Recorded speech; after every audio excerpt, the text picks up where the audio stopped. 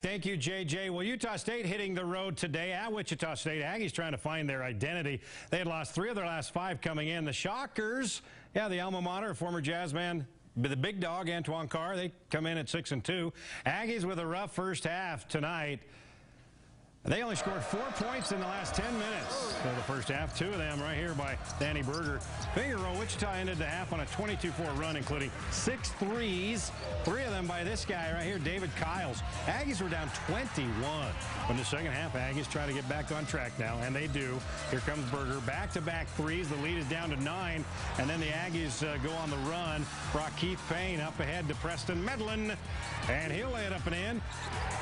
Lead down to 7 with 6 minutes to go. Then Keyshawn Reed. Double clutcher off the glass. Aggies have come all the way back, cutting the lead to 4. But unfortunately, that's as close as they would get. Joe Ragland hits the 3, lead back up to 9. And the Shockers would go on to win it 83-76. 5 Aggies in double figures, led by Keith Payne's 18. Wichita State with 11 threes.